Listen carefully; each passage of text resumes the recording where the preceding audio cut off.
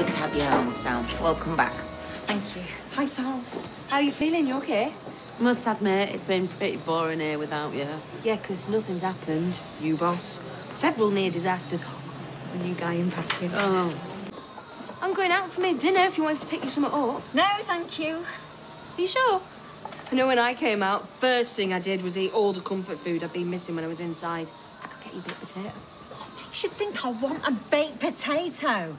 Just because I've been in prison doesn't mean to say I've lost all my faculties. If I wanted a baked potato, I'd get a baked potato, but I don't want a baked potato. OK, Sal, I think you said baked potato quite enough, don't you?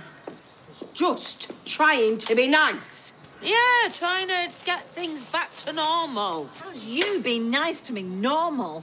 Sal, why don't you take the rest of the day off? I mean, just you.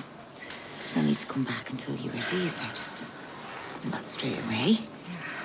Full pay, Goss. If anyone should go home, it's her. Sit down, lady. Look, Sal.